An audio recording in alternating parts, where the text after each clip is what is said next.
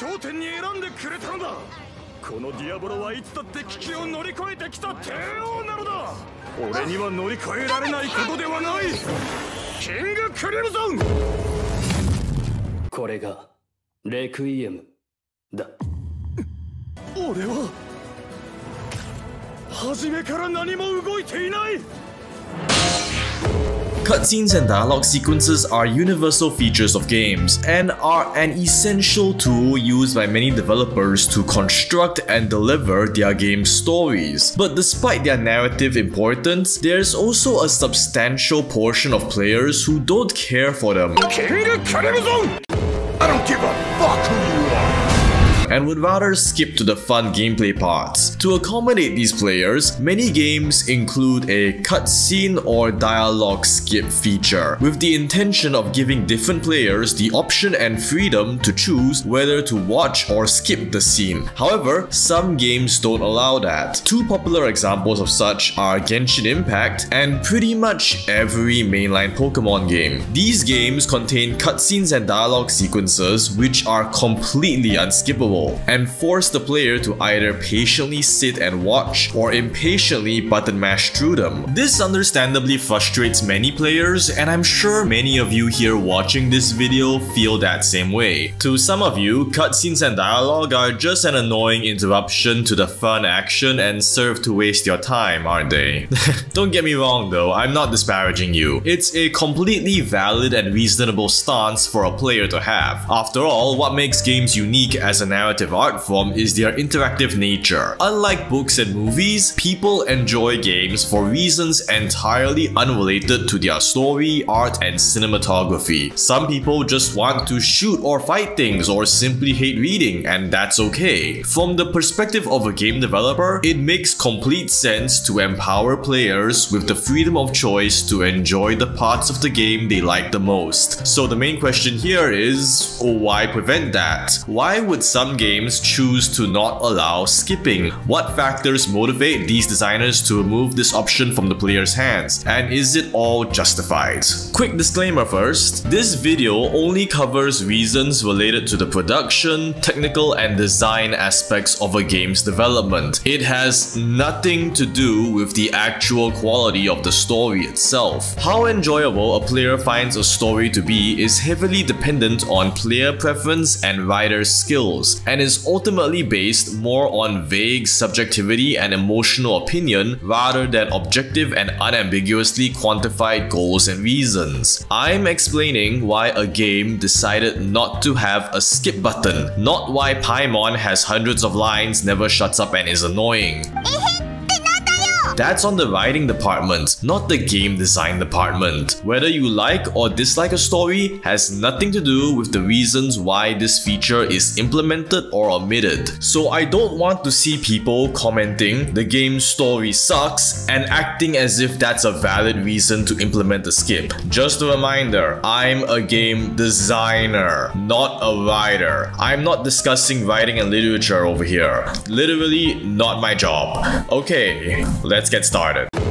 The first reason is technical limitations. Due to how they are set up, some games literally cannot skip cutscenes or dialogue. Strangely enough, this is one of Genshin Impact's limitations. This is unfortunately the least interesting reason, but it's also the most logical place to start. One thing we tend to forget is that gaming has been around for a very long time, and skipping is a comparatively modern quality of life feature, only affordable due to improvements in technology and computer processing. Loading stuff takes time that a player will spend just waiting, doing nothing. So you might as well show the players something more interesting than a black screen while they're there. Cutscenes and dialogue sequences are sometimes used to conceal background processing and loading. The process of loading a new area entails loading in many assets. So to disguise that load time, a cutscene or dialogue sequence is played while the game gradually loads in the assets. Pre-rendered cutscenes cutscenes are especially useful for this trick as they look great but are fast to load since the game is basically just playing an isolated MP4 video file. For cases like these, skipping a scene results in a longer wait time than leaving the scenes intact. Heck, some games might not even have the processing ability to afford skipping in the first place. This is common to older games but not exclusive to them. It is a limitation which affects stuff like the Xbox 360, PlayStation 2, 3DS, and even the Switch, consoles which many of us have actually played with in our lifetimes. In The Legend of Zelda Breath of the Wild, skipping scenes immediately can result in longer wait times. The game is programmed to start loading in the overworld area during the shrine completion cutscenes. Skipping too early interrupts and restarts the loading process, which can result in 5 seconds longer per shrine. And there's a lot of shrines in the game. This means that watching half of the cutscene is ironically the most optimal way to speedrun the game. Fortunately though, this is mostly rectified if these older games receive modern remakes and remasters. These updated versions typically allow for skips since game processing speed has now improved significantly. Some players may have also completed the original games before, and the generally large amounts of text and cutscenes make skipping into something more necessary for these users' convenience. Sometimes it is also due to how the game structures and designs cutscenes. In the case of Genshin Impact, the game has more than enough processing power to handle load times, but it has set up all of its non-cinematic cutscenes to take place in real time, meaning they are affected by in-game environmental changes like changing weather and time of day, which helps contribute to the game's overall immersion. This does also result in some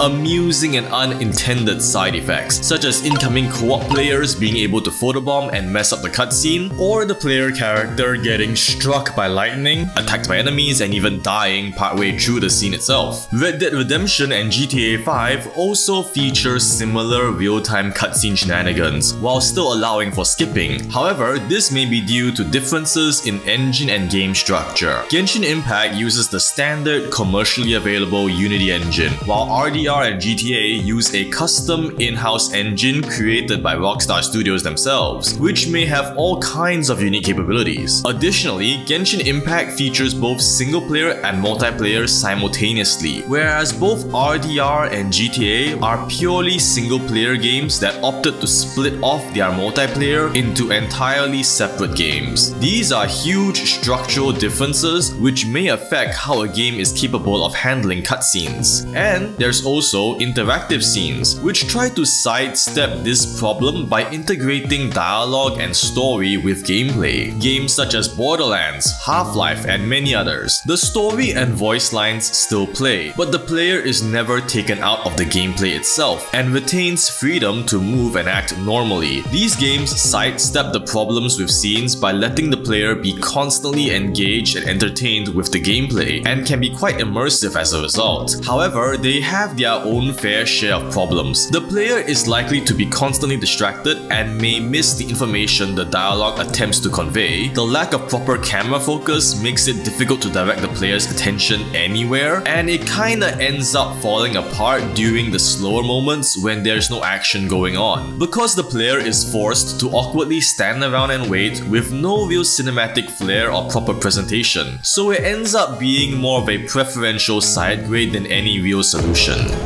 The second reason why some games don't implement skips is that they may be unnecessary, unimportant, and not worth the trouble to implement. In the past, cutscenes and dialogue were rarer, shorter, and faster compared to more modern games. The player may only get interrupted by a short cutscene once every several hours of gameplay, and the volume of text was generally low due to file size limitations. It was entirely possible that the idea of skipping cutscenes and dialogue just never occurred to game creators in that era. This in turn cascades down to future games. Sequel games may be built on top of the same engine and base code as the original games, which were never made with such a feature in mind. The nature of the existing game code structure limits and makes implementing such a feature into a programming challenge which just isn't worth the hassle. The older games also train a player base to to not expect the series to have skippable cutscenes. If previous entries in the franchise never let you skip a cutscene and everyone played it with no complaint, there's no reason to expect subsequent entries to suddenly allow it. New players entering the franchise for the first time and looking for a skip feature will just be told that it doesn't exist and to just deal with it. Let's have the Legend of Zelda series for an example. The early 2D games never had cutscene skips. The first 3D game, Ocarina of Time, never had cutscene skips, and multiple games across the years like Wind Waker, Twilight Princess, and Skyward Sword either never allowed for or had very limited skipping.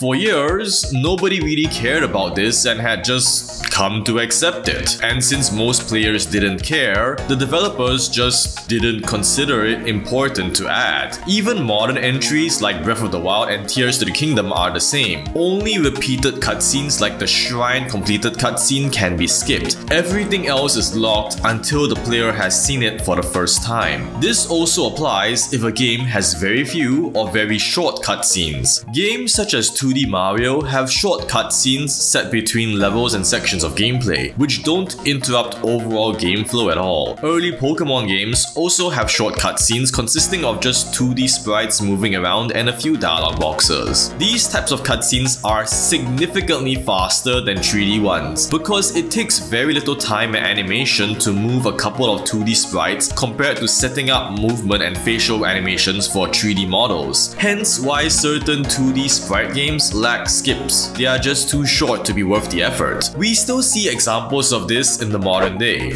Hades is an amazing game with a staggering amount of voice lines and dialogue. These dialogue sequences are all short and involve minimal animations from the characters on screen. Additionally, the huge majority of them are optional, and a player could totally just make Zagreus antisocial and never talk to anybody ever. So a skip feature ends up being largely unnecessary and a low priority to add. This justification naturally diminished as time passed, because the nature of game design naturally shifts and evolves. In the past, the simpler nature of cutscenes meant skipping was never that important to both players and developers. But as time passed, improvements in technology allowed for games to push for grander narratives and cinematics, and this in turn increased the importance of skipping. By the current day and age, it's pretty rare to see this be a major motivating reason behind a game not being skippable.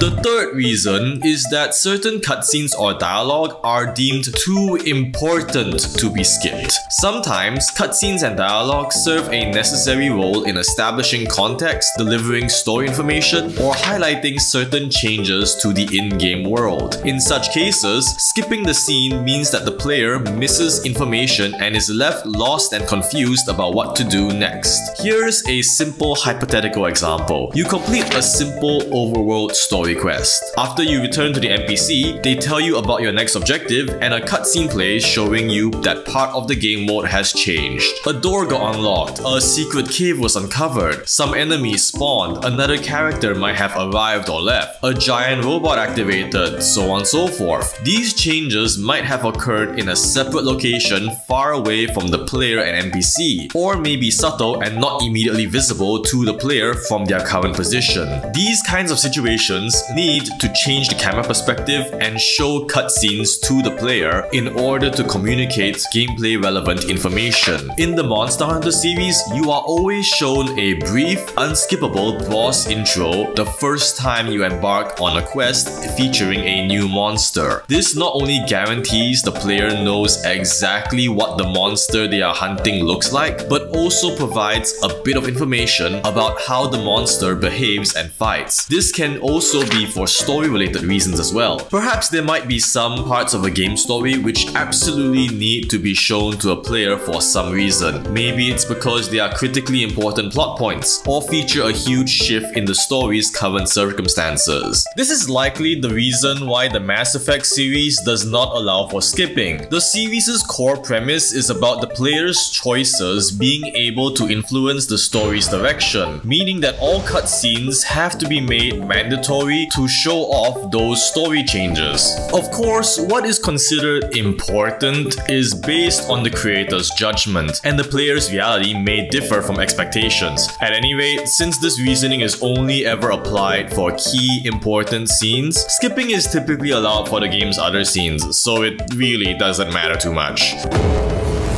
The fourth reason is due to something best called creator's pride. It is an intentional rejection of the types of players and player behaviors which skip features encourage, even if it is technically detrimental to some players' overall game experience. Creative work takes a lot of time, energy, and effort. From the perspective of a creator, I'd want people to fully enjoy everything my work has to offer. If you are a writer, you'd want a reader to read from cover to cover. If you are a filmmaker, you would want a viewer to stay glued to their seats till the credits roll. And if you are a game maker, you'd want the player to derive enjoyment from all parts of the game, including the story. You don't want players skipping through pages and movie scenes just to get to the funny action parts. A player enjoying the world, story, and characters which you and the rest of the development team poured their sweat and tears into making is the most basic and foundational form of appreciation, respect, and validation that a game maker can receive. So, imagine you spent all of that time and effort doing research, writing multiple story drafts, making cutscenes, and recording voice lines, only for people to just skip all of that.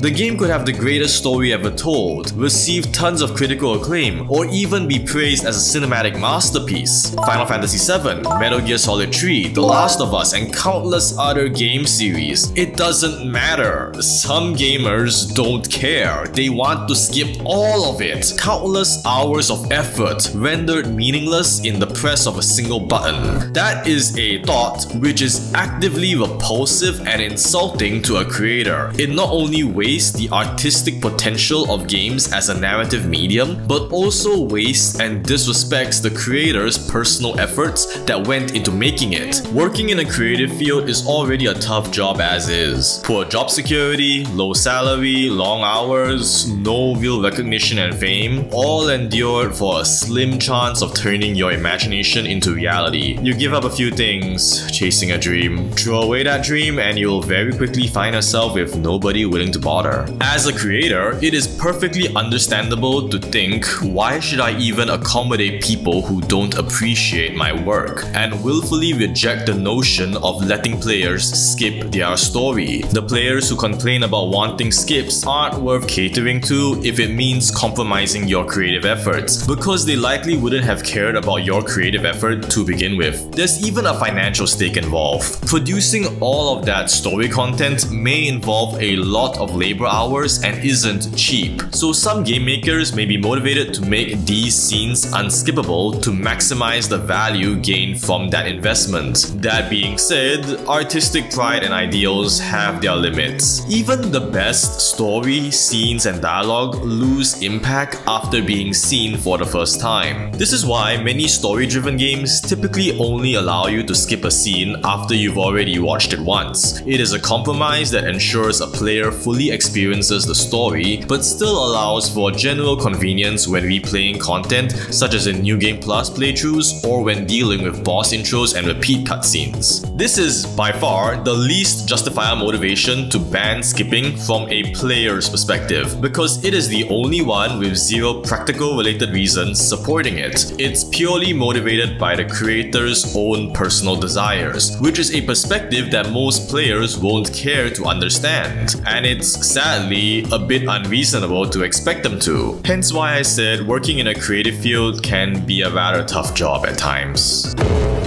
Now, fifth and final reason, the most unintuitive for players to grasp and divisive one of all, to ensure that as many players as possible can understand and keep up with the story. This is the main reason why games like Genshin Impact and Star Rail don't allow skipping outside of repeated boss intros. To put it bluntly, the average gamer is not very story literate. That isn't an insult, it's just the sort of dilemma which which anybody in any design-related field will face. Game design is all about making things fun and accessible to players of many ages, regional backgrounds, and general media literacy levels. And since some stories may be quite complex, some of the more difficult to grasp concepts need to be simplified so that players can more easily understand them. This is why annoying helpers like Paimon exist to repeat stuff to you. Players who are tempted to skip will consequently struggle to follow and understand the story, which means the story will automatically fail to engage and capture these players' interest, regardless of whether the story is actually good or not. Therefore, by making the scenes unskippable, all players are forced to follow along with no shortcuts, just like a school lesson.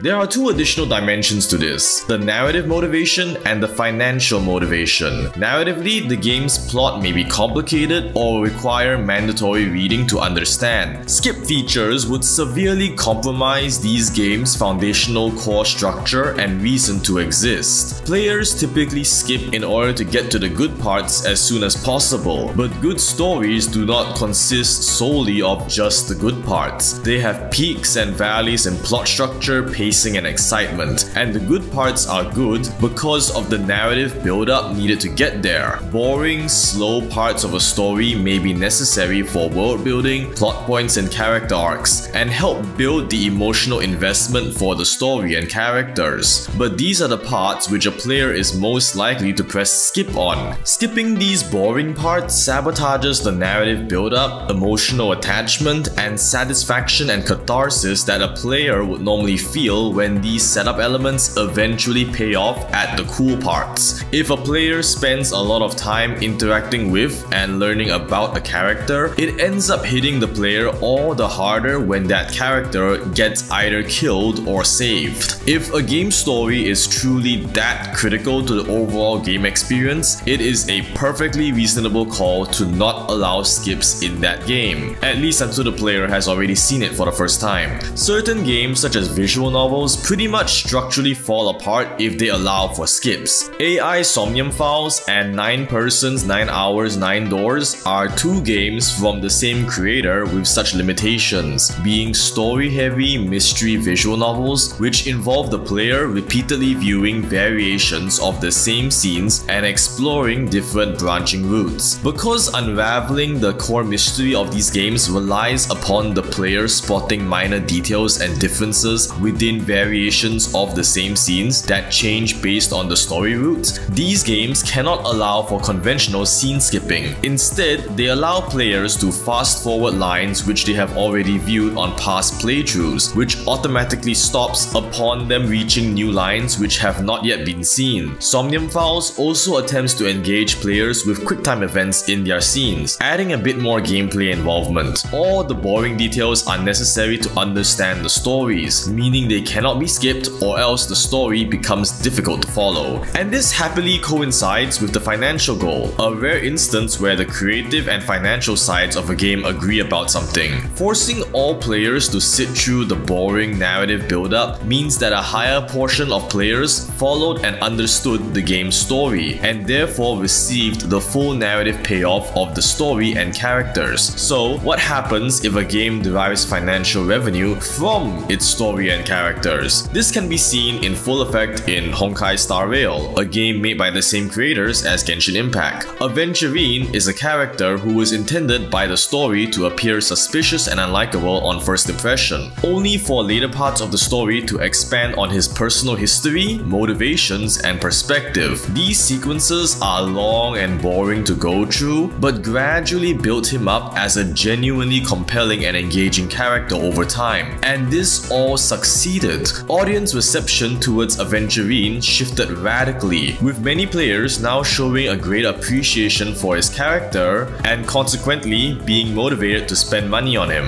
If the game allowed skipping, many players would have skipped past all these scenes because they didn't like him and wouldn't go through the full narrative cycle necessary to develop Aventurine as a character. Skipping actively sabotages narrative structure by design. Gacha gaming aside, this applies to regular games too. Story and characters can be a crucial part of a game's positive experience, which can then translate translate into positive reception and sales, and maybe the game's creators can use those very story elements as a basis and foundation to sell DLC or sequels in future, allow skip, and all of that gets lost on some players. As strange as it sounds, there are many times where developers shouldn't listen to what people on the internet claim to want, because these represent a vocal minority of the overall user base, and their wants might not line up with the general player base's needs, and could end up compromising the game's overall enjoyability for regular players. Of the 5 reasons, this is the reason which results in the greatest hits and greatest misses, because it's really banking on the game's story actually being good. While skips may cause a game's story's strengths to be overlooked, they also help conceal a game's story's weaknesses. Forcing a player to sit through everything just puts everything on display, no matter how interesting or unexciting it is. If the story ends up being good, most players will be fine sitting through it. But if the story isn't good,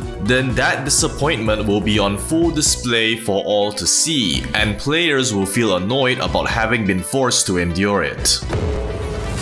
Do any of these 5 reasons actually justify having cutscene skips? Well, yes and no. On one hand, they are all totally understandable motivations for either not being able or not wanting to allow players to skip stories. But on the other hand, skipping is an industry-wide staple feature in this day and age. That's just the reality of modern gaming. Intentionally excluding it will always annoy some players. No matter how much you force it, there are always going to be players who utterly hate needing to watch and read stories and just want to bash heads. There is simply no helping that fact. The decision of whether to implement skipping ultimately depends on the unique circumstances of each game. In some cases, maybe skipping is great to have, and in other cases, maybe it isn't. And at any rate, this is just a quality of life perk and won't make or break a game on its own. In the grand scheme of things, it doesn't really matter if a game allows skipping or not. Those who appreciate the story will enjoy its scenes regardless, and those who don't care about the story will try to ignore it anyway. If nobody actually needs or cares about such a feature, does it actually matter if it's there or not? How much does a convenience like this truly affect a player's game experience? And will a player really feel that strongly about its absence? Well, that's entirely subjective and depends on the player in question, isn't it? My personal answers are likely different from yours. How about you tell me what you think, my dear viewer?